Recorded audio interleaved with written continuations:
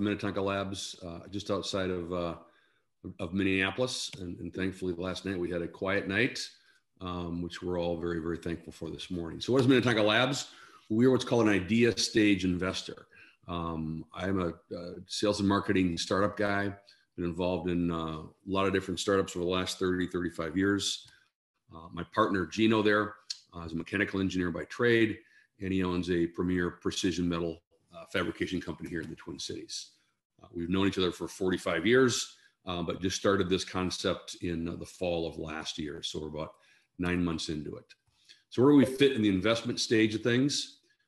We are really kind of at the very, very front end of the process, right? Where an inventor has a patent or an idea, and they're looking to get it from idea into reality long before raising serious money. And I'll get into the details of that in a second. So what is our investment model? We help build prototypes.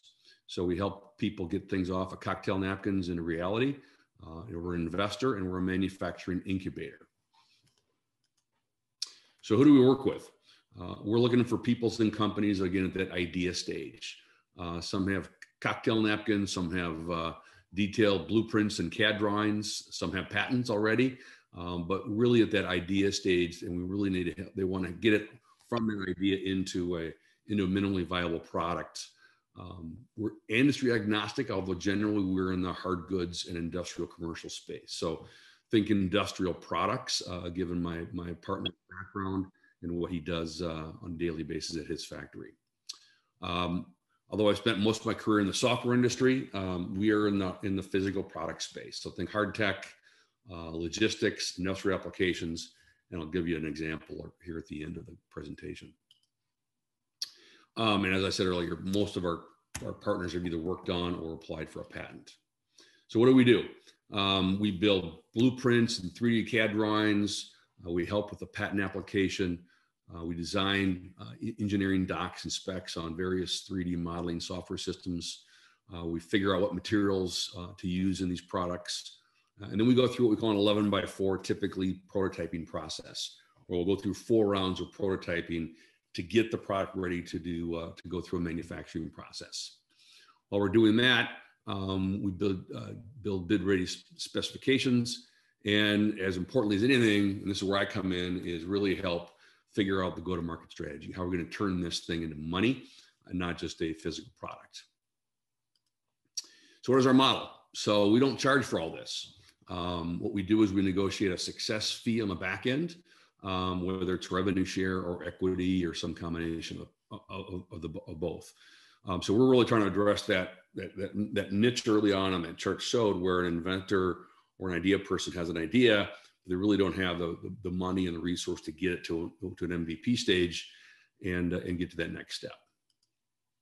So when we meet with investors and inventors, these are some of the problems that we ask people. What is the problem you're really trying to solve here?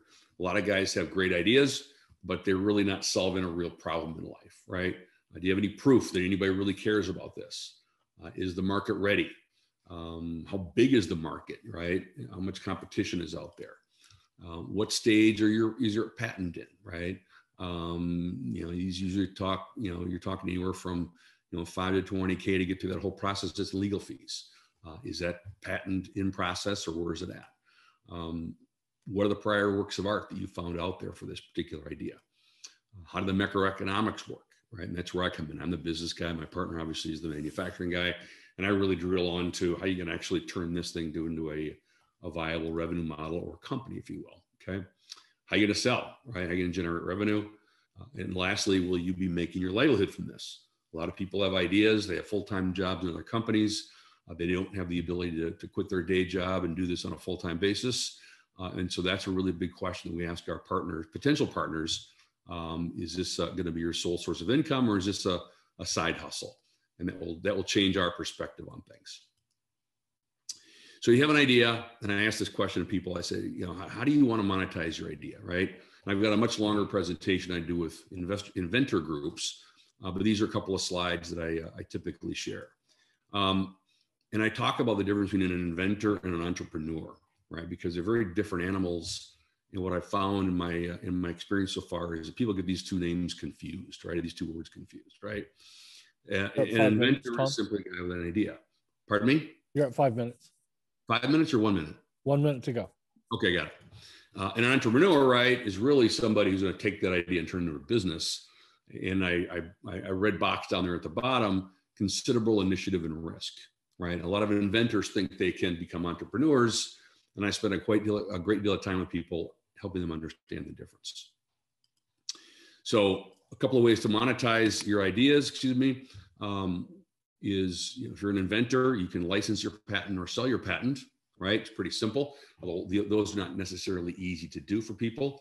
And if you're an entrepreneur, right, you can build a product in a company or just a product and private label of somebody else's. So those are kind of the four options that we give people as they come to us as we go through this. Since we launched in October, I've looked at over 50 ideas and inventions. We've chosen 4 to move forward with. So the response has been overwhelming. And when I go through Q&A, if we have time, I can walk you through a pretty interesting project we're about to launch, but my time is up. So I will pause there for a moment. All right, thank you. Scott, do we have questions? Well, we've got one. And Tom, very good presentation. Lots of information in there, and actually very well put together, without being too wordy on your slides and stuff, so people could listen to you as opposed to having to read too much. So kudos there. First question: do you have a minimum or a maximum limit on your investment, or how much you're willing to put into a project? We do not. I mean, we're not going to put $1 billion in, but it's generally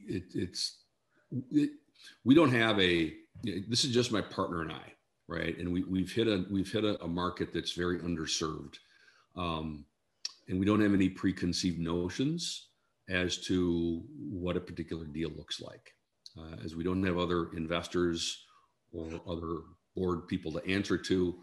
We kind of do what we want to do, right? So it's one deal. I can tell you that we're going to launch a product here it'll take us very little time and very little money to do, because it's a simple concept.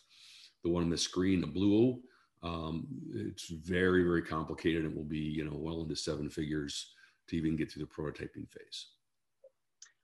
Do you work with other regional areas, or just in the Minnetonka area that you're in? Well, interesting question. So, right, so far all of our work has been done in Minnesota. I made my first 1 million cups presentation in November, in early November, and that one presentation has spawned these 50 conversations with 50 different inventors. And I pitched probably 6 other 1 million cups groups around the state.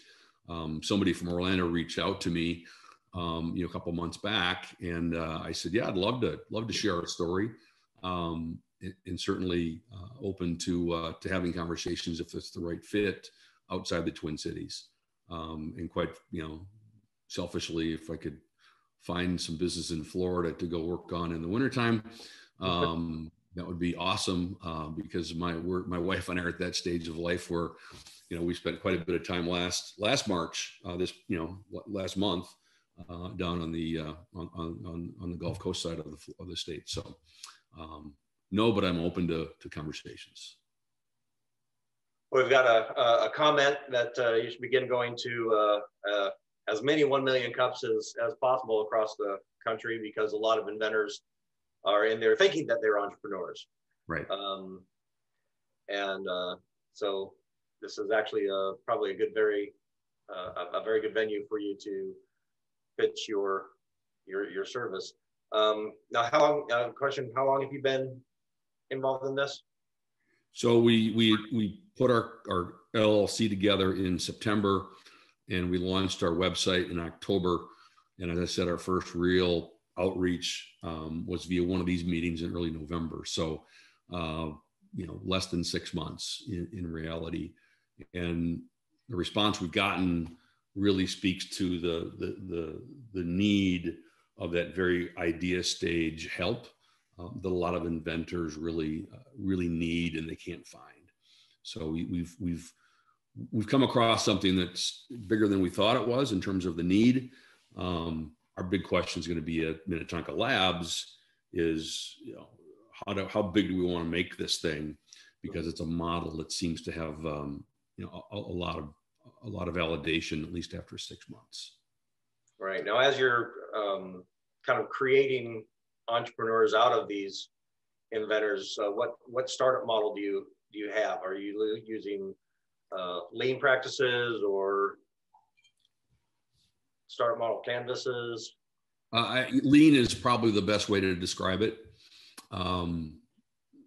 We haven't, we're starting for, well, let me back up. So when I started this, the original thesis is that we'd work with an inventor, we'd help him engineer his or her product, get him through this prototyping phase. I would help figure out their business plan, their go-to-market strategy, all that great stuff. Kind of pat them on their head and send them on their way to go start a company. And we would, in exchange for that, we would, take a small, 5% equity share or something like that for sort of helping them kind of get traction and get moving. What we discovered was that very few that we've met so far actually have the ability to do that on their own, and have all come to us and said, I want to do this, but I want to do it with you guys. Can we start a company together? Tom, you be the CEO and the sales and marketing guy, and Gino, you take over manufacturing, and I'll kind of be the idea guy, right? And so now we're looking at starting, 3 or 4 new companies, which quite frankly maxes me out, right? To say the least. And so part of that formation process, right, is forming that corporation, and then going through a lean prototyping process. We've got a shell within my partner's factory that we do this in, and it works out really well because we can use a lot of his own resources in terms of staffing and equipment to do that stuff, and we can move really, really quickly. So I'd say at a high level, lean is the best way to describe what we're doing here. All right. Question: Are there any particular verticals that you concentrate on? Healthcare, financial education, B2B, B2C? Yeah, like I said, it's really I'd consider it B2B industrial. Okay, a lot of experience doing telecommunications hardware, logistics things. This blue owl that I'm looking at right now, I'll just show you a picture of. It's an IoT faucet for teaching people how to visibly wash your hands. So we'll be building first ever IoT faucet that will be used in commercial applications such as hospitals and clinics and restrooms and schools to help teach people how to properly wash their hands. It's a very complicated product. It's probably 150 parts to this thing. And it will be sold into industrial applications. So think B2B, think heavy durable goods is the best way to describe it. Have you had the opportunity, or are you prepared for the opportunity to tell somebody that their baby is ugly? Yes, I've done that on many occasions. I had a couple of students from the University of Minnesota call me up about 2 months ago, and they told me that a patent for an electronic disc about this big with 6 pie shapes in, that you put in the base of a urinal, and when it gets hit with water, it lights up and changes lights and plays music in the bottom of a men's urinal at a bathroom in a restaurant. And I told these 2 guys, that is the stupidest idea I've ever heard in my life, but good luck to you. So yes, I will say no quickly, for everybody's benefit. It'd be a good potty training tool for boys. Yeah, that's kind of what I told them. But they want to put it in nightclubs, and they're 25 years old, and they want to put it in nightclubs and enhance the guest experience, because those 40 seconds are the only 40 seconds you don't have a device in front of you. And I told him, I said, well, thank goodness I get 40 seconds of peace and quiet once a day. Leave me alone. Yeah, Rupert mentions there are actually similar products to that out there in the marketplace. Right. So a lot of stuff just isn't up our alley. So in a lot of stuff, people say, hey, this is really cool. And I look at it and I say, I don't know how you're gonna make money off of it. And you know, my partner talked about how do you build it, but ultimately, I look at everything through the lens of how do you make a business out of this. Well, and that goes back to your first question there of what problem are they solving? Exactly. There's a lot of cool stuff out there, but it's hard for me to imagine people actually writing checks for them. All right. Well, Eric will post you our final question. All right, Tom, thank you very much. And I appreciate hearing about this. The final question that we ask everybody is, what can we as a community do for you? So yeah, great question. Simply put, if you know of inventors or people with ideas sort of in the verticals that we talked about, have them go to our website, have them go to minnetonkalabs.com. My phone number's on there, my email's on there. It's pretty, or you can pull it right off of here. And so really just for us, it's getting the word out to people that have ideas, that they're at this idea stage of their journey.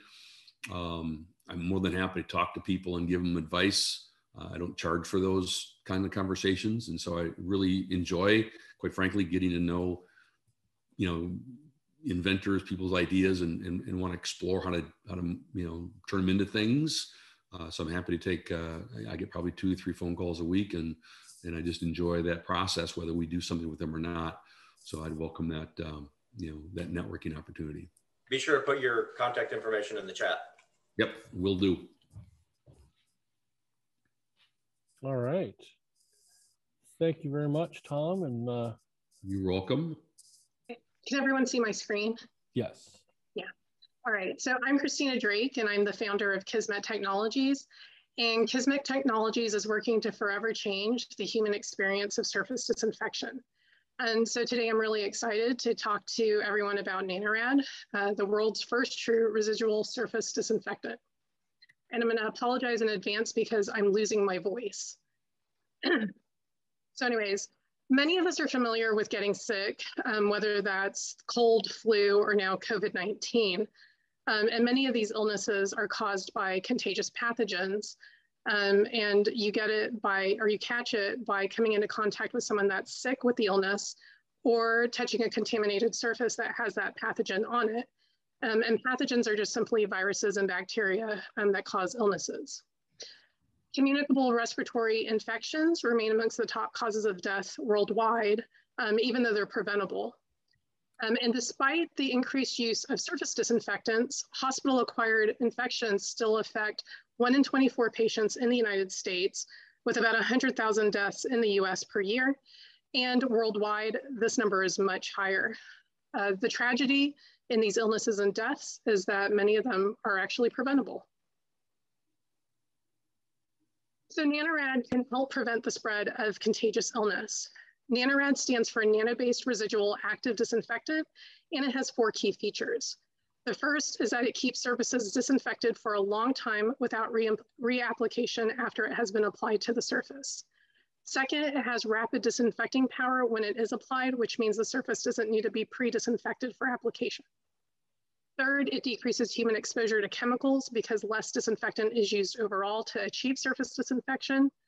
And fourth, it decreases impact to the planet because fewer disinfectant bottles and wipes are now needed to keep surfaces pathogen-free. Getting rid of viruses and bacteria on a dry surface is a very, very difficult problem. And to give you an appreciation for how difficult this is, viruses are much smaller than bacteria. And you can imagine this by thinking of a flying insect on the back of an elephant, and that gives you an idea for the size difference between viruses and bacteria. Now you can think of a dry residual sanitizer, such as Microban 24, as a fence that basically stops an elephant from becoming infective if it were a bacteria, but not actually being able to stop the flying insect. So dry residual disinfectants actually have to be able to contact both bacteria and viruses. And so now you can imagine it at the size scale of an elephant as an enclosure that is able to both stop the elephant and the insect from escaping and becoming infected.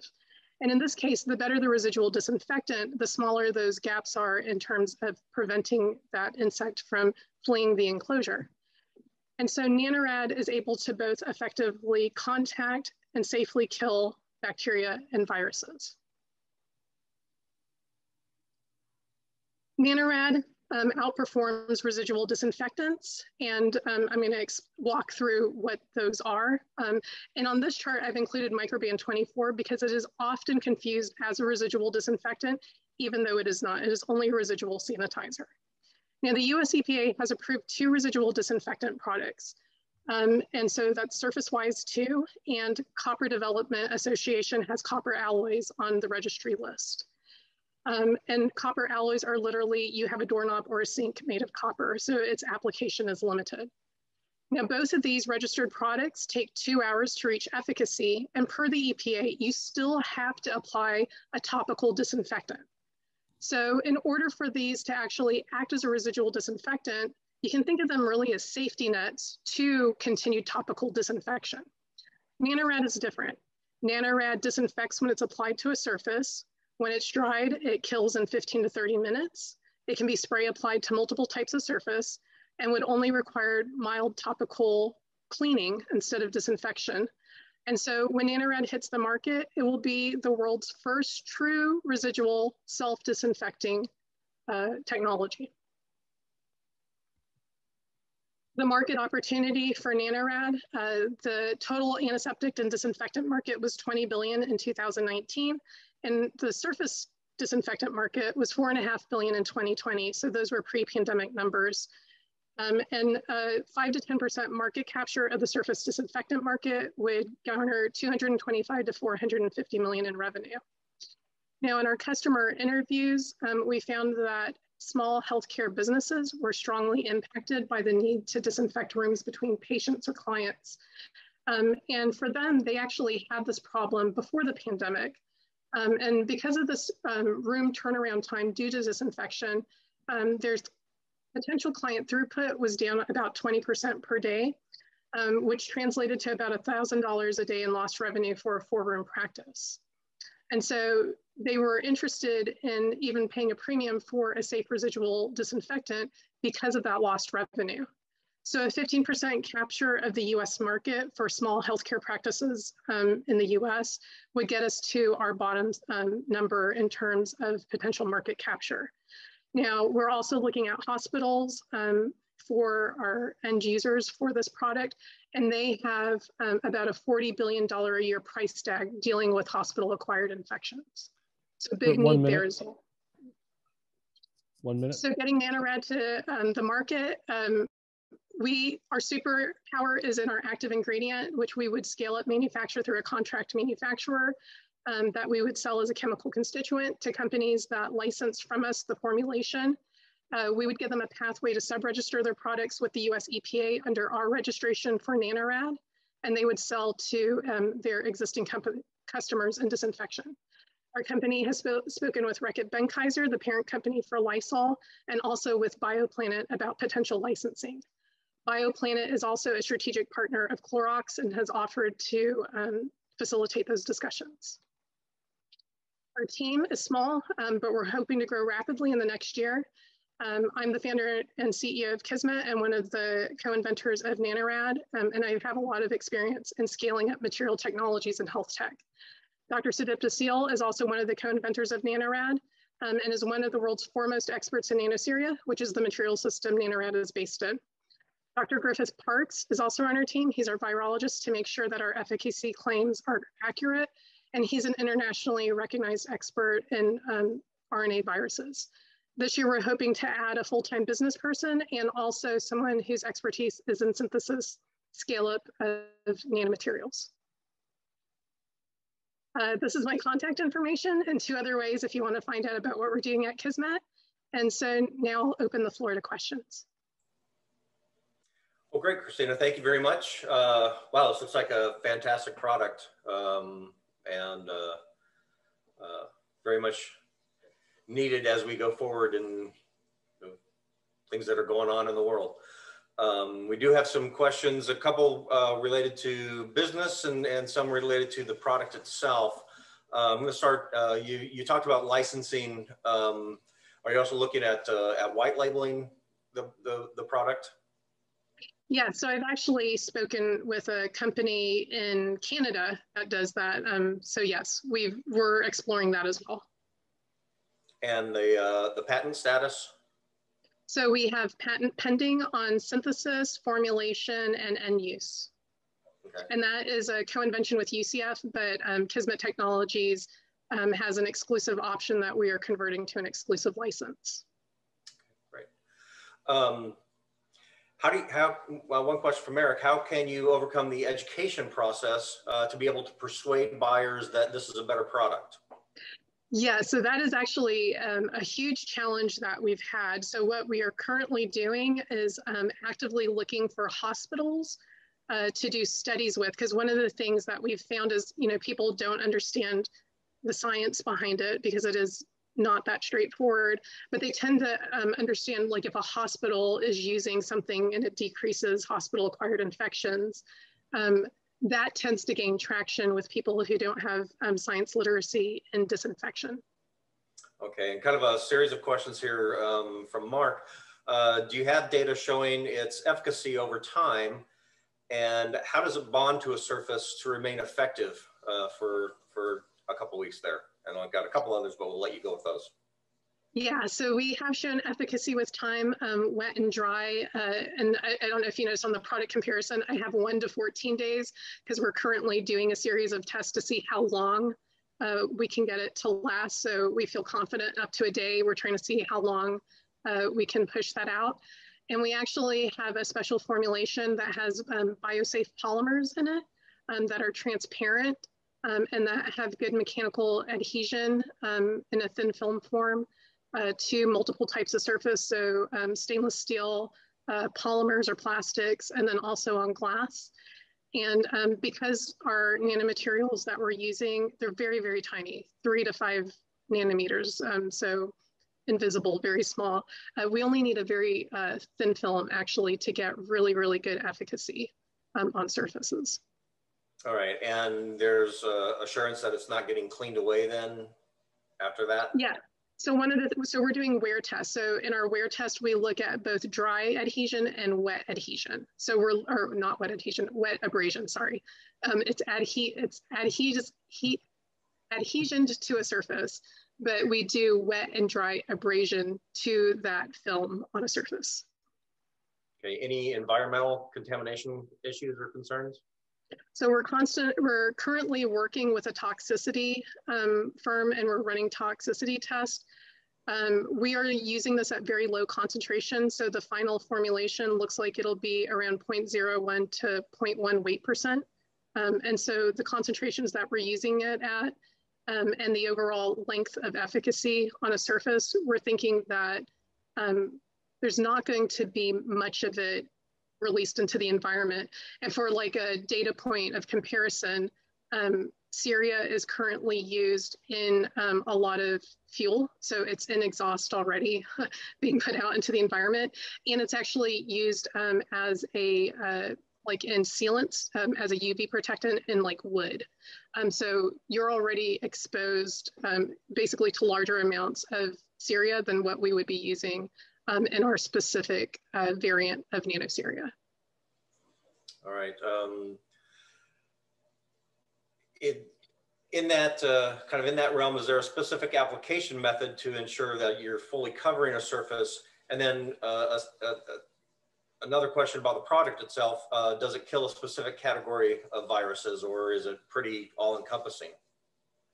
So we are looking at for longer applications, so trying to get out to a week to 2 weeks of efficacy, we do think it needs to be electrosprayed so that it has really great mechanical characteristics. We're thinking that if you were to use a pump spray, you're probably only going to get to like 1 to 2 days just because you get an uneven film from that type of application.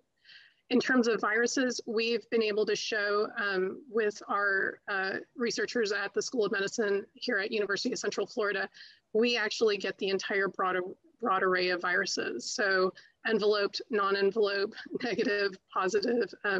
We've actually been able to show great efficacy across the different classes of viruses, which was our hard problem to solve. And then we have another researcher that's working on bacteria. So we know for Staph and Pseudomonas, which are the two that you have to get in order to get EPA registration as a disinfectant, we already have wet and dry efficacy against both of those.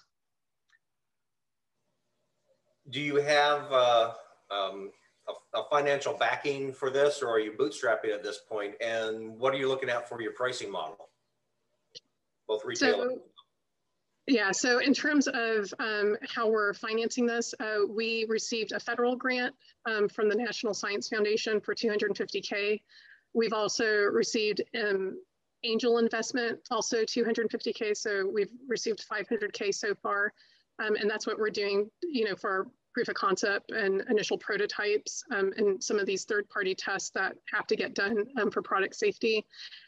And then the next question was on pricing model? Yeah. Okay.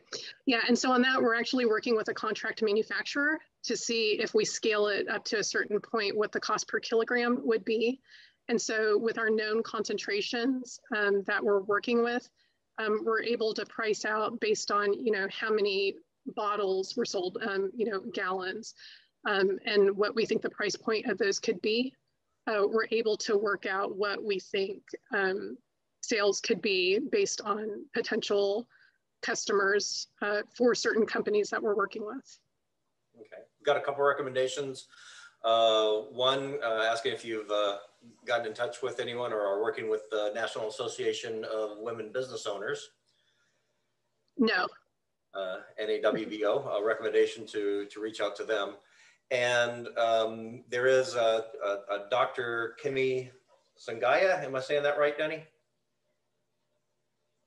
At UCF Medical School that claims he can kill viruses and has a number of patents. So there may be someone else at UCF that you can.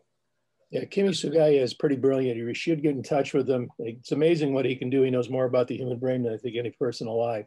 But he claims he can kill virus, and the guy has 71 patents, so he knows what he's talking about. He could be a real key for you guys. All right, and I'm gonna volley over to Eric for the final question. All right, Christina, very well done. And it's cool to see something so important coming out of Orlando. So I'm glad you're here. Thank you. Thanks. The question you heard me ask Tom earlier, what can we as a community do for you? Yeah, so I am a researcher that is very quickly trying to be a full-time business person. I'm looking basically for a co-founder or partner. And so I'm looking for people to basically interview to be a co-founder with me to help me, because I really see this as, you know, it has great economic impact in the United States, but worldwide in terms of the potential for hospitals and countries that, you know, where sanitation is a big issue, this could have a huge impact.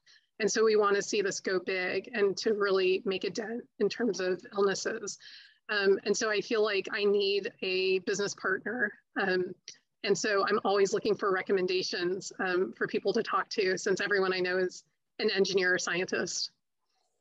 And not knocking engineers or scientists, but I think I need to get outside. I need to get outside of my group. Yep, understood.